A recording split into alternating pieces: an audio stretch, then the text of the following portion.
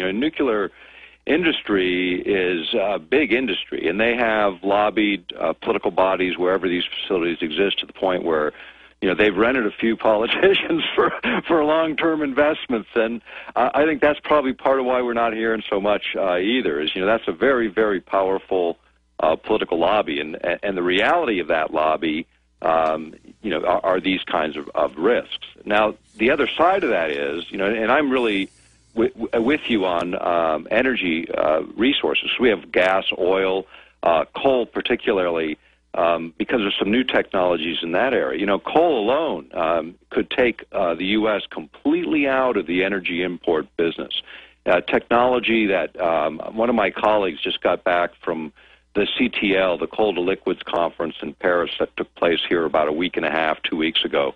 And, you know, at that conference, a U.S.-based company using somewhere just around $1 billion of ExxonMobil-based research in two areas, one in CO2 suppression or recapture, and the other in coal to liquids technology that actually yields, get this, 5.3 equivalent barrels of jet fuel per ton of coal by adding in some natural gas, which here in Alaska, by the way, we have 2,000 years of known domestic coal supplies and tens of thousands of trillions with a T cubic feet of natural gas, 25% of the world's left. And it burns very clean. That's why the UN and the big bankers are on record, and the oil companies trying to shut down gas, trying to shut down coal, because with the technologies, all that comes out is carbon dioxide and water vapor of the coal.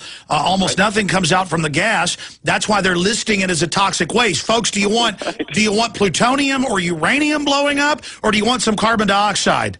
Well, here's the thing. This is what's really interesting. Is they use a hybridized blue-green algae carbon suppression sink that actually, when you net it out on the newest technology, what you end up with is half the so-called pollutants being generated per unit of fuel, and you get the lowest sulfur content fuel in the world, and you get 20% more BTUs per unit, which means you can get 20% more range on a jet aircraft, which changes the economics of air transport.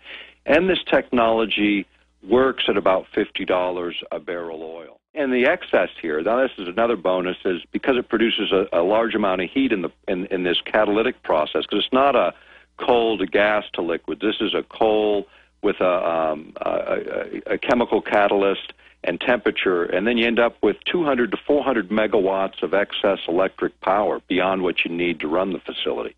So it really produces a net, you can actually have a net negative, in other words, be consuming based on the design of these plants so that you don't produce any emissions and you actually net some out. I mean, but really, Doctor, as you know, in our history, carbon dioxide has been 14 times just recently higher than it is now. Many scientists believe the Earth is actually carbon dioxide starved. I don't think carbon dioxide being released is bad. Well, and here's the thing about all of it. If you look at the carbon cycle over the planet and over its history, as you say, it has varied dramatically. And, you know, so has conditions on the planet varied over time, and that had very little, in fact, nothing to do with what man contributes to the process. But even if you buy into all the arguments, the fact of the matter is, even those guys have to accept coal as a viable alternative to what we're doing now.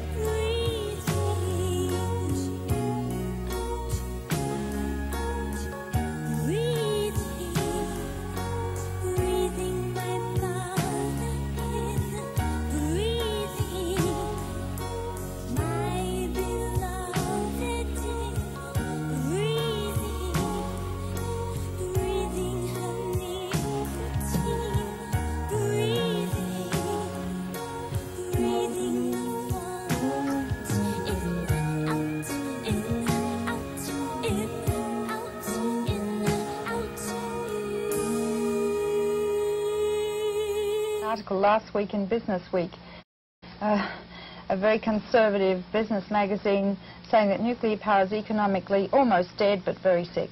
And they don't print those, and Wall Street Journal's been saying this too. So The fact is that nuclear power is heavily subsidized by the government, and what people may not know is that to enrich uranium, and that's what you put in a nuclear reactor, it's like putting wood in a fire, you put uranium in a reactor. It's extremely energy consuming, and uranium enrichment alone in this country uses 3% of all the electricity generated. So you have to take that off the amount of electricity generated to get a good figure, an accurate figure.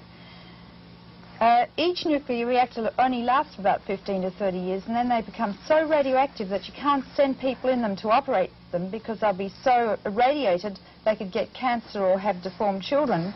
So then they have to either take them apart by remote control and bury the parts somewhere for a long time, isolated from the environment, or cover them up with 1/2 mile of concrete and earth for 500,000 years, and nobody must dig into them because they're terribly dangerous. So that's called decommissioning. That's not taken into the cost of electricity. And massive amounts of very poisonous radioactive waste are produced in reactors. The government hasn't the faintest idea what to do with it. There's just been a national survey done by the Department of Energy asking the public what they should do with the nuclear waste. And they don't know. And it has to be stored from the environment for 1 million years. And a recent survey by the EPA using MIT geologists says that whatever they put this waste in, it's so hot and radioactive, be it glass, ceramics, metal or whatever, will start to disintegrate within 10 years. And it has to be isolated for 1 million years. Now, the cost of this has never been considered in the cost of electricity from nuclear power.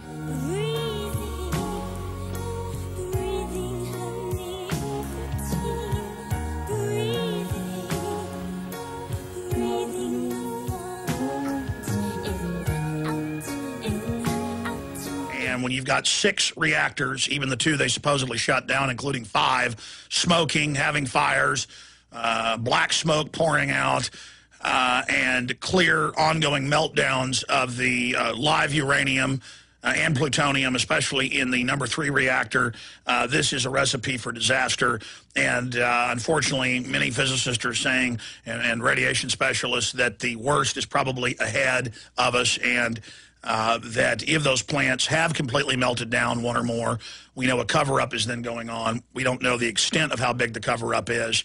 There has been partial meltdown, and there could be huge explosions, not just future hydrogen explosions, but there could be a fission, chain reaction, nuclear explosion that will then project all of that radioactive waste dump that is the Fukushima facility and the live reactors sky high in a massive nuclear chain reaction that will not be pretty and will basically make much of Japan uninhabitable and will turn much of the Pacific into a radiation dump. But there's been a kind of stupefied mass apathy cultivated by the establishment media as part of this bizarre campaign to convince the global population that the Fukushima crisis is all but over, when in fact it's deepening day by day.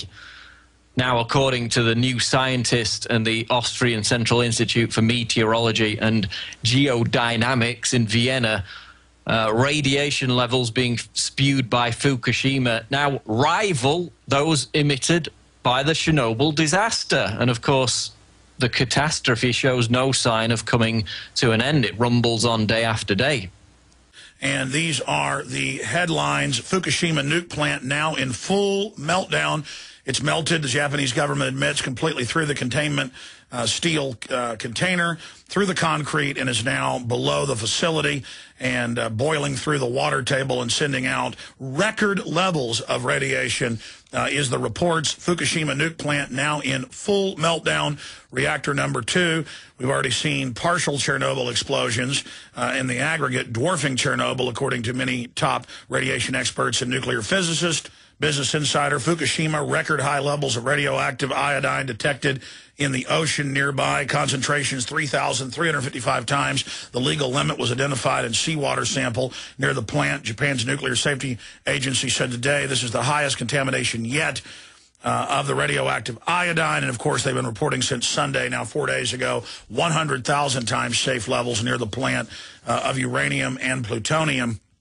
But now we have the London Guardian headline, Japan may have lost the race to save nuclear reactor. May have lost. They admit it's melted down through the vessel. And so what the mainstream media is reticent to report is the fact that reactor number 3, which is the one that was hit, you'll remember, by that massive fireball explosion we saw on March 14th, is the reactor that contains the deadly MOX plutonium-uranium mix that is in none of the other reactors there at the site.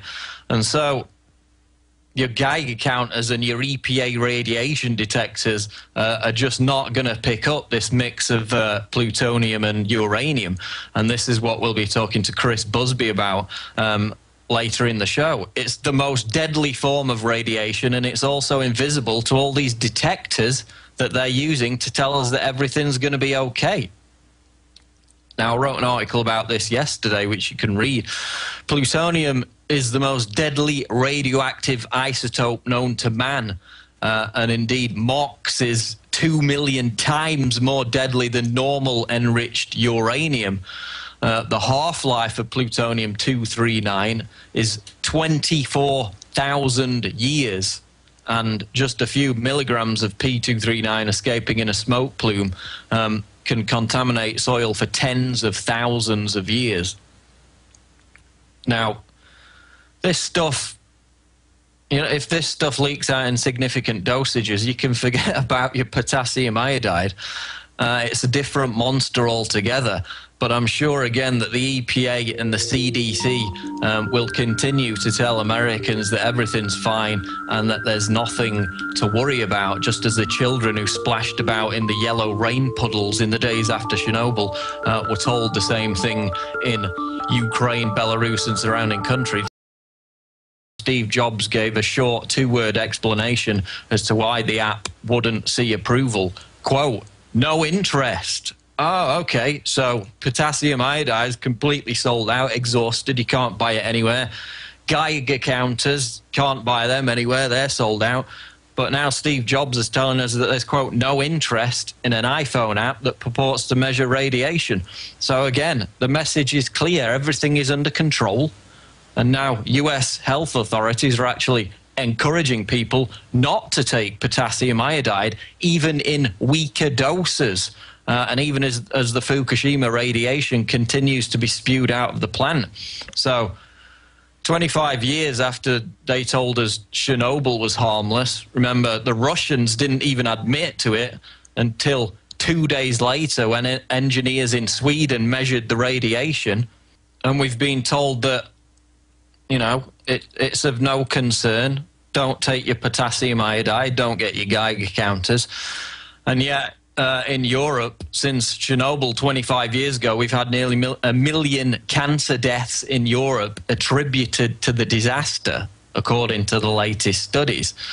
And in fact, there's a new study that's just been put out by the US National Institutes of Health, the NIH, which states, quote, nearly 25 years after the accident at the Chernobyl nuclear power plant in Ukraine, exposure to radioactive iodine-131 from fallout may be responsible for the thyroid cancers that are still occurring amongst people who lived in the Chernobyl area. They don't really give a damn about the environment. They're only interested in the environment when they can use it to demonize the likes of carbon dioxide emissions, because they know it's the lifeblood of a free and prosperous society. And specifically, I'm talking about George Monbiot, who writes for The Guardian. Now, Monbiot is Britain's foremost eco-control freak. He's the environmentalist icon for a whole generation of deluded, ignorant leftists who think they're saving Mother Earth by picking up a copy of The Guardian and reading his article.